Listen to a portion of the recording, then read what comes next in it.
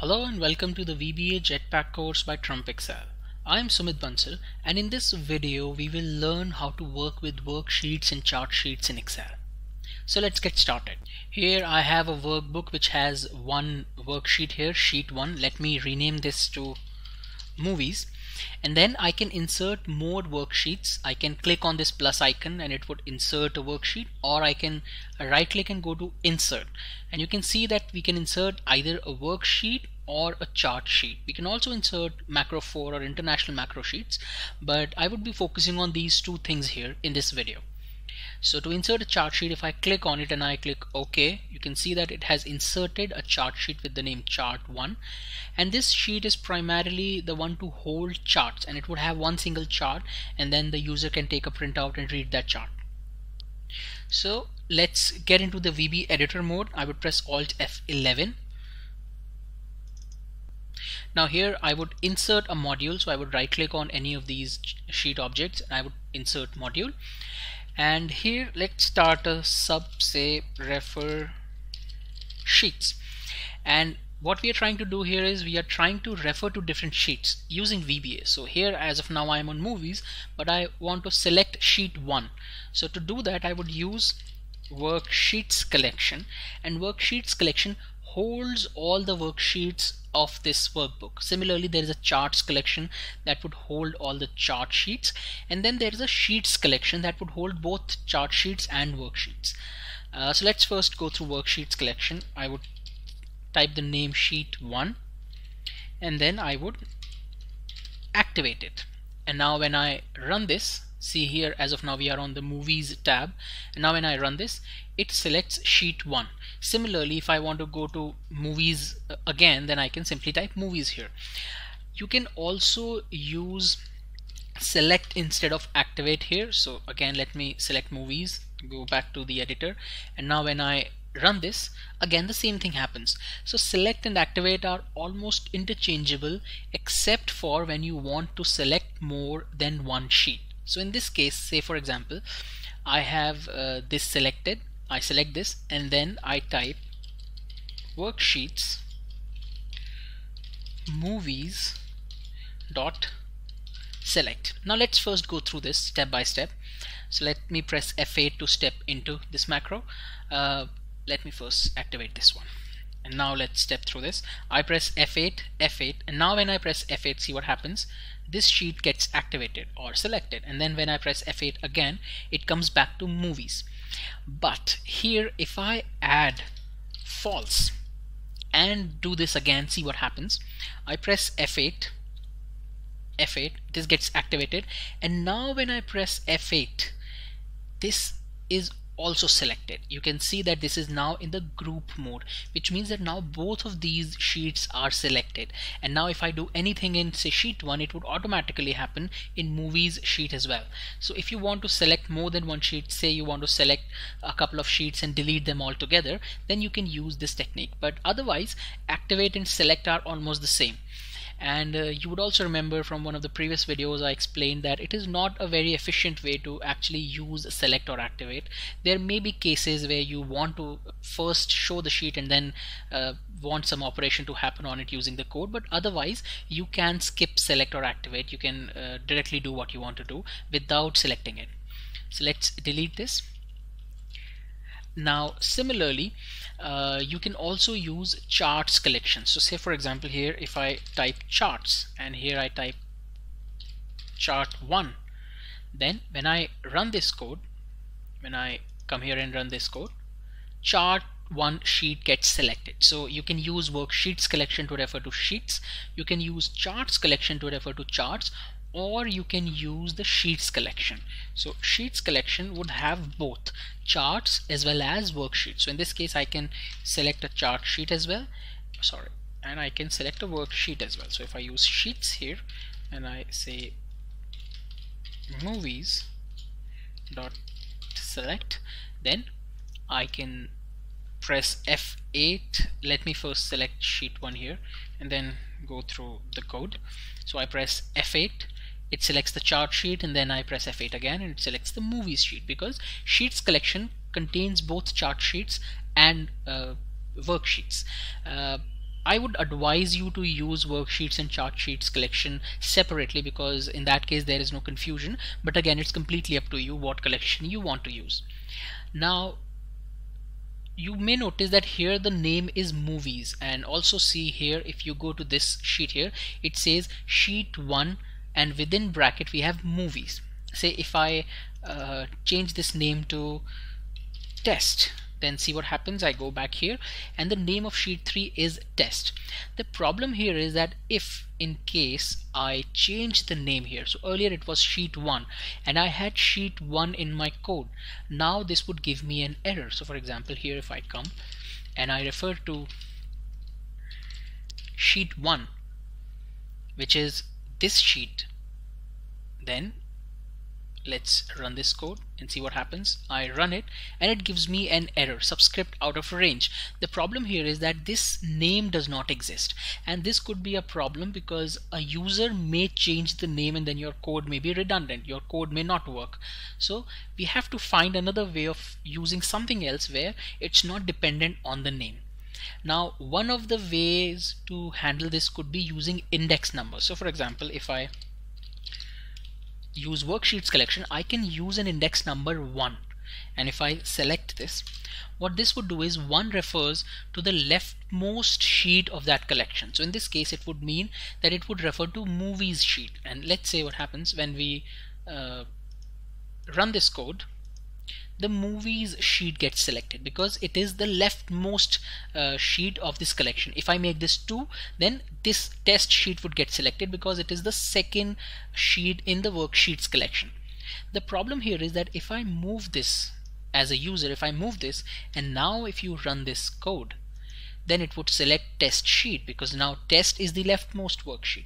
So this is again something which is okay, but you cannot be 100% sure that this would work. The user may move the sheets. So here is the best way to do this. You click on the sheet here, say movies, and here you would notice that there are 2 names. One is sheet 1, which is the code name, and one is the name here, which is something that is given by the user. Now you can change this, but you cannot change this from Excel worksheet, Excel workbook. So for example, if I change this name, this would get changed, but not this. So what we would do is we would name this. Say for example, we name this movies. Now what we can do is you would see here that it shows movies here. What we can do is, instead of going through the pain of writing worksheets and movies within double quotes, you can directly type the name movies and it would qualify as the worksheet. This name would now refer to the movies worksheet, and see how it works. Let's select, the test is already selected. Let's click on it, and as soon as you do this, it selects movies. Now there is absolutely no way anything wrong can happen. So for example, here if I change this name to movie list and I come to test sheet and I again execute this code, it would still go to this worksheet, which means no matter what the name is here, it would still refer to this sheet. So this is a better way of referring to worksheets and chart sheets, so that you can name these, and then you don't need to use the qualifier like worksheets, and within double quotes you need to put the name. So this is one excellent way of doing this. Another important thing to note here in the properties window is that you have this option of visible, and if you click on this, it says Excel sheet visible, which means that the user can see it. Excel sheet hidden, which means that the user cannot see it. So for example, if I select hidden, that sheet is hidden, but the user can unhide it. If he unhides it, he would see the name here and he can click OK. But if you select the third option, which is very hidden, Excel sheet very hidden, then the user cannot unhide it. The user has to know that he needs to come back to VB editor and then unhide it. But if he comes here, he would not find any option to unhide because he cannot do it from here. So if you want to hide sheets or don't want users to change anything, go for very hidden. Otherwise you can simply go for hidden sheets. Let me unhide the sheet.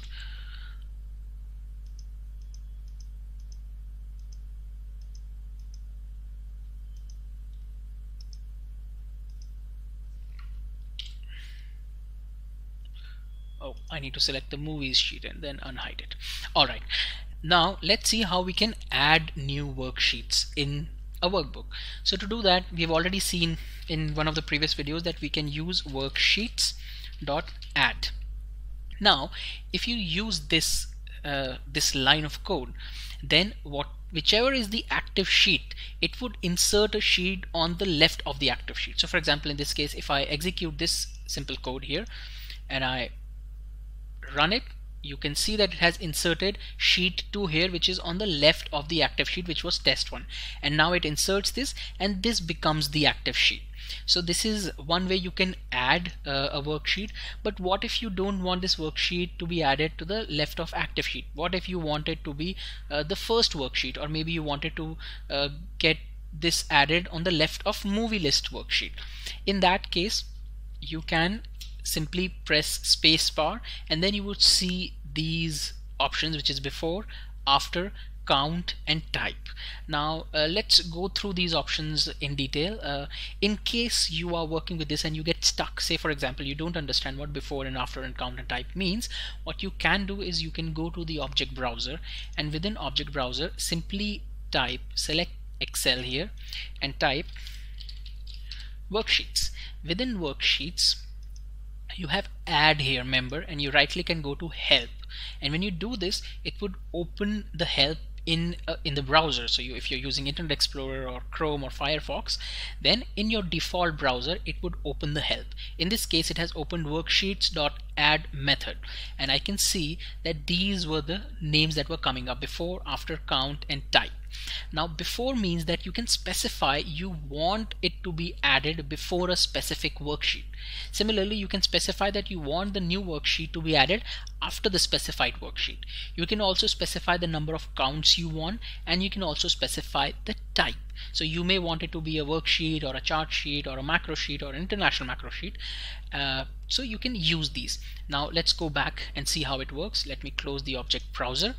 Here, let's say I want to add this on the left of movie list sheet. So now I would press, let me press Alt F11. So here, as soon as I press the space character, it gives me these options: before, after, count and type. Now one of the options is I simply just give the name here when it's on the before. This before option is in the bold format. So for example, I can here type worksheets and then I can type the name, or I can simply say movies, because movies is the worksheet. And here now if I run this, then it inserts the new sheet on the left of movie list. I've used movies here because movies is the code name that I've given to the sheet. You can also use worksheets, and within double quotes you can write movie list. Now it's okay, you have it here on the left, but what about other options? So let's go through this. What if I want a sheet to be added to the right of movie list? In that case, if you press a comma here, it goes to after, and then you can type movies. And let's see what happens when I run this code. A new sheet is added after movies list. But the problem here is, say if I keep on adding these commas, it becomes a bit difficult. Say for example, I want to add 2 new worksheets, so I would have to type comma, comma, and then I would have to type the count, which would be 2. Now as soon as I press this and see, here we have 3, 4, 5, 6 worksheets, and as soon as I click, 2 new worksheets are added. So you can use this, but this becomes a bit confusing because you have these commas and this does not look good. So a better idea is to type the name. In this case I want to use the count property, so I would type count colon equal to, and now I would type 2 here. Now this would do the same thing, but here if I read this, it's easier to understand. I'm adding worksheets and the total number of count of it is 2. Now if I run this code, automatically it inserts 2 sheets here. Similarly, you can use other variables as well. You can have before or after. Obviously you can use only one of it, and then you have count, and then you can have type. So you can specify the number of worksheets you want. You want a worksheet or a chart sheet. In this case it can only be a worksheet, but if you're using sheets collection, then you can add either a chart sheet or a worksheet. Now what if you want a worksheet to be added, always added to the end of this list? So for example, in this case, let me minimize this. In this case I have so many sheets here, and this is the last sheet. What if you all want it to be at the end of this sheet? So I'm adding a lot of worksheets, but I want it to be at the end of the last available sheet here. So to do that, here now we can use the index property. So what happens is, here I have worksheets.add, and now what I would use is, I would say after, and now I would use sheets, and here I would use a property sheets count. And what I'm doing is I'm asking this to add a worksheet after the last sheet. Sheets.count would give me the total number of sheets here.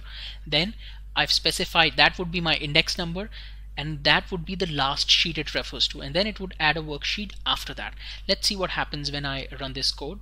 So let me pull it here. Sheet 4 is the last sheet, and when I run this, let me step through this, F8, F8, F8, it adds a worksheet here at the end. Now if I run this again, it would add a worksheet after it. So I can go to the right. Now let's try this again. Let me run this code again. I run this code and it has added sheet 10 here. So no matter how many sheets are there, no matter what happens, it would always add a sheet at the end if I use this index property. Now as we have added sheets, we can also delete sheets. Now if you want to delete a specific sheet, then you need to qualify it. So for example, in this case, if I want to delete, say, sheet 10, then I would say sheets, worksheets, sheet 10 dot delete, and here if I run this, it says you cannot undo deleting sheets, and you might be removing some data. If you don't need it, click delete, and as soon as I delete this, that sheet is gone. But the problem here is that again and again I would have to go through this ordeal of having this pop up and then saying no. So what I can do is I can close these alerts. So what I would do is, first I would switch off this alert display. I would say application display alerts, and display alerts, if you make it false, then it would not show you any alerts. It would simply delete this and there would be no alert. But I don't want to keep it that way, because I may want this in other cases. Say for example, I'm deleting some worksheet in some other case, I don't want it to not show me an alert. It's an important thing. So I can again switch it on. So I can say application dot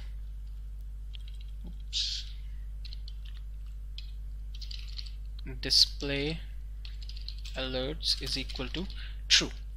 Now if I again delete any sheet, say I'm deleting sheet 9 here, and I click this, that sheet is gone.